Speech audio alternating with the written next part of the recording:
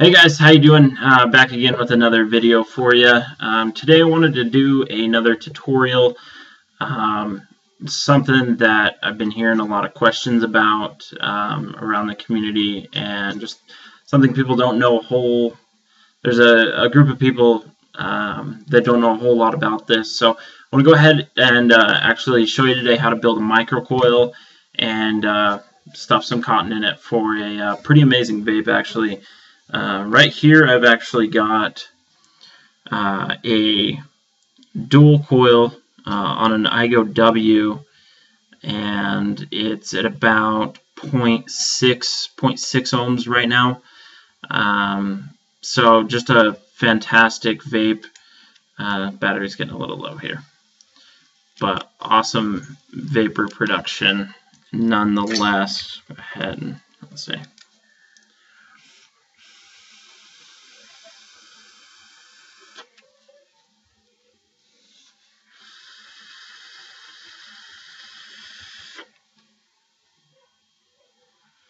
So, microcoils have kind of been my thing lately. I've really been enjoying them, and especially enjoying them with cotton. Cotton will take any flavor that you regularly vape and make it a completely different flavor from what you would normally taste in silica, stainless steel mesh, or any other wicking material. It's just like any other wicking material, you know. You change that material and it's going to drastically change the flavor. So I'm going to go ahead and just kind of get started here. Teach you how to build this on iGo L today. I'll be using 28 gauge Kanthal drill bit. The size of the drill bit is completely up to you. You know, I've seen people use a variety of sizes, so just kind of get a feel for how big you want your coils to be, and you know, obviously not super small but not super huge. So I've heard of some people doing them around like an 18 gauge needle. The problem that I found with that is you can't get a whole lot of cotton in a coil that small, or at least that was my experience. I was not able to get it to work really well. So a couple other things you'll need, obviously some wire cutters here, needle nose pliers, you will need a torch, what else, obviously a mod, you know, to kind of do this. So let's go ahead. I think that's pretty much all we're going to need. You know, screwdriver to take the screws off your Addy. So I guess we'll just go ahead and get right to this. Go ahead, like I said, I am using 28 gauge Kanthal here. You can use whatever you want, but I found that this 28 gauge actually works really well for these microcoils. So let's go ahead and we're going to snip off a bit here. And make sure you guys can kind of see everything here that I'm doing. I watched people do tutorials before, and everyone always says that it is hard to do a tutorial like this on camera. I 100% agree. So kudos to anyone who does a tutorial on camera. It's not the easiest thing in the world. So you'll need a torch. What I'm going to do here is, first thing I'm going to go ahead and do is just torch the Kanthal. What that's basically going to do for anyone who's new to rebuildables and using Kanthal is just make your Kanthal that much more malleable and easier to work with.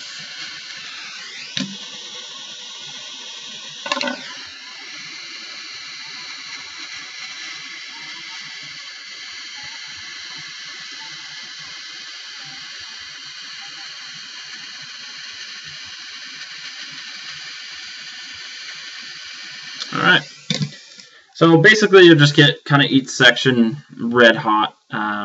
You know, you don't have to go at it forever. So, back down to the camera here.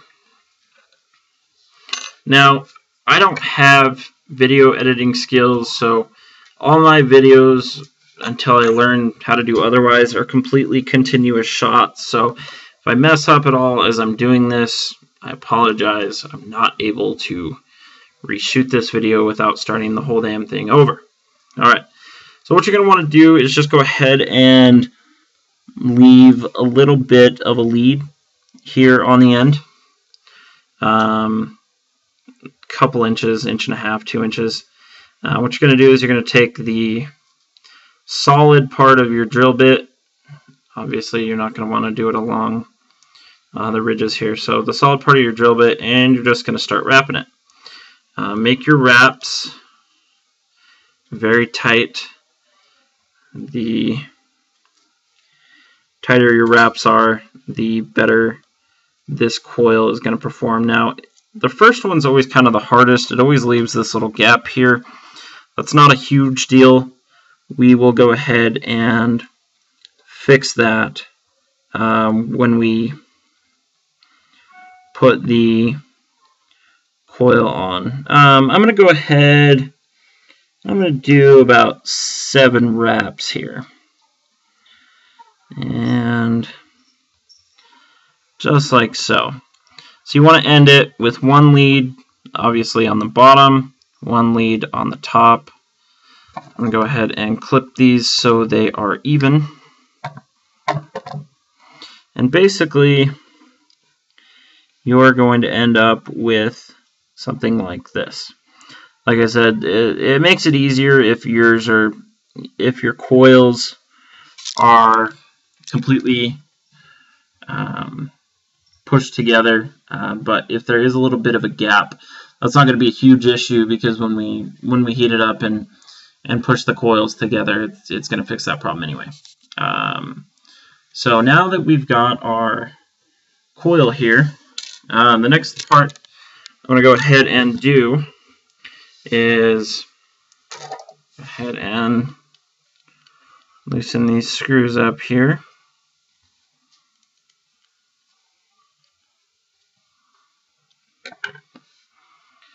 And you're just going to go ahead and, this is super simple, mount one of your leads, attach one of your leads to, I hope you guys can see this okay, attach one of your leads to your positive post and your negative post. I always start, this is just the way I've always done it, it's what works best for me. I always start on the negative post. I go on the inside of the negative post to the outside and kind of bring that back around, tighten that down, and then my positive post, I basically just go around the outside on that and bring it around to the front. So I'm going to go ahead and snug that down as well. And what you want to make sure of here, you want your coil as close to your air hole as possible, but obviously you want to make sure your coil is not going to be touching your cap. So you still want a little bit of a gap there between that and your cap, the coil and your cap. And but again, you want it to as close to your air hole as possible. It's going to perform best that way. So what we're going to go ahead and do next, just going to go ahead and make sure these leads are secure. And I'm going to go ahead and test the resistance really quick before I do anything.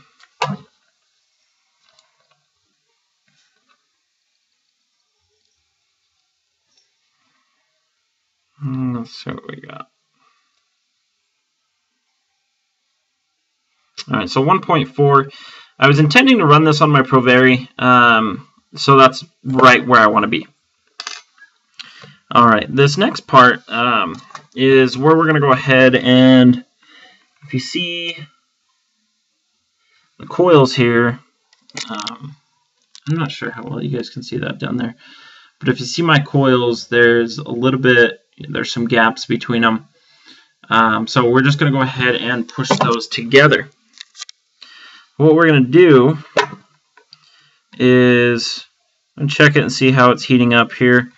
And it looks to be heating up just fine. So what I'm going to do is I'm going to heat this up, let it go, and as it starts to cool down, I'm going to push these coils together.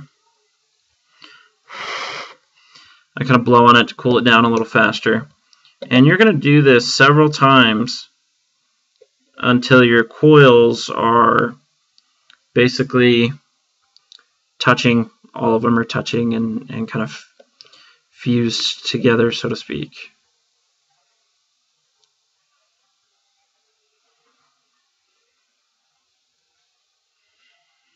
So you can see what I'm doing there. Heating up that coil, letting it go, and then pushing it together with the needle nose pliers. Now, one thing I've learned is your coil definitely doesn't have to be perfect. One little trick is as you pinch them together, what kind of happens is your coils get kind of out of whack. You know, they get fused together, so to speak, but they also get kind of all bent from being pushed. So I found a little trick that you use your same drill bit that you use to wrap your coils, and basically you just kind of use that to straighten them back out. So we got a little bit straighter there. So you can do the exact same thing. You can heat it up and then go ahead and put that screwdriver through and kind of pull your coils tight so you get more of a consistent wrap there. And then what you can do that will mess up the spacing a little bit as you put that drill bit through, but you just go right back to it and clamp these back together.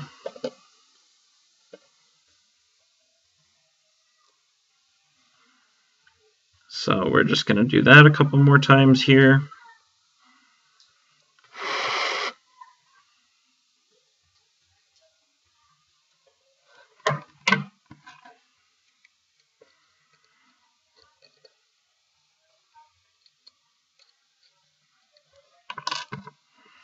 Alright, so that's kind of what the look that we want to get here. Want to make sure everything is glowing nice and evenly, which they are. You also want to make sure that your leads here, you want to make sure that the legs are not hot spotting or anything like that. So we'll just double check here one more time. No hot spots on the leads, they're not heating up. So that's what we want. So I'm going to go ahead, and now that I've got everything the way I want it, I'm just going to go ahead and clip these off. And what I'll usually do after I clip those, it may be really hard to see on camera, but there tend to be, you can see little left over there. Just basically take a pair of pliers or whatever you want and push those down. The last thing that you want happening is for those little pieces of Canthol there to touch your cap or touch each other or anything like that. So that's building a microcoil. Super simple. Even simpler is putting in your cotton. I'm using organic cotton that I found at Rite Aid. And it's whitened with hydrogen peroxide. A lot of people are telling me, and this makes sense, but a lot of people are telling me that you don't need to boil it if it's organic, just because it's whitened with hydrogen peroxide. Apparently as soon as the peroxide dries, you're fine, you don't have to worry about it. But for my own peace of mind, I did boil it for about 15 minutes. Just throw a bunch of cotton balls in a pot and boil it for about 15 minutes. When you pull them out, wring them out the best you can. There's obviously going to be some water left over, so what you'll do is after that, basically just take a paper towel and kind of squish it all together and soak up that excess moisture. And then I kind of pull them apart a little bit and kind of fluff them back out, let them dry for a little bit, and you're good to go. So that's what I have here. So I'm just going to go ahead and pull off a bit of cotton here. And what I'm finding with cotton, basically when I first started out building microcoils with cotton wicks, is I would basically kind of take the cotton and build just a giant bed of it and wrap it all the way around back here. What was happening with that is that cotton was getting super soaked, but I was getting dry hits pretty fast. So what I've kind of found out and confirmed with a few different cotton and microcoil experts, that less tends to be more. So I just pulled off a little piece here, and I'm just going to kind of start rolling this. You want to make sure it's not too tight. You want basically to be able to get it through your coil here, and then I just kind of pull it to the end here, where I make this a little bit skinnier so I can get it pulled through, but I leave the end a little bit fluffy so it fits nice and snug right in there on inside of that coil. So once you do that, you're just going to go ahead and clip that in there. I'm going to go ahead and clip a bit off on this end here. And that is what I'm left with here. So what I'm going to do, just go ahead and get this cotton wet with some juice. By the way, I found my organic cotton at Rite Aid. Places like, I couldn't find it. Like, I tried a few different local grocery stores. I tried Walmart, Kmart. None of them had organic cotton. They just had like the beautician cotton. So I did have to go to Rite Aid to pick that up. But I also know that CVS cotton works very, very well. So, your choice there, but just giving you an idea of where I found that. So now that I've got that soaked, you want to make sure it gets soaked pretty good. The last thing that you want is for your cotton to dry up. If your cotton dry burns, it ruins the cotton and could light on fire, which is not good. So go ahead and we'll just test this out here. So kind of vapor production we're getting. Looking pretty good there, actually. Put a little more juice on here.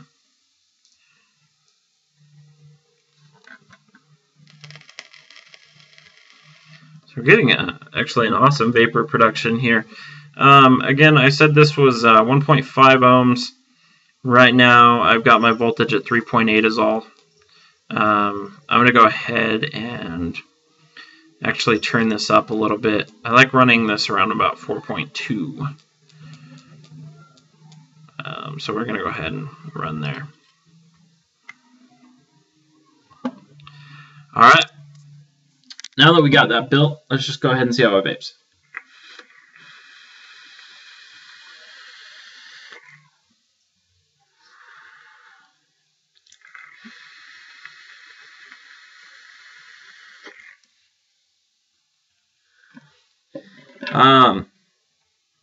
Again, cotton, ever since I first used it with microcoils, has just been my absolute favorite. Just mounds of vapor. The flavor is absolutely just super clean. I'm in love with it.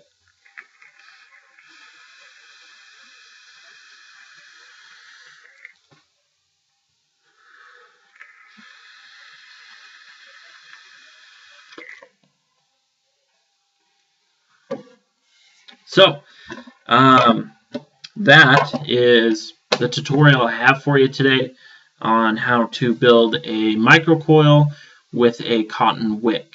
If you guys have any questions, I hope you will leave the questions in the comment.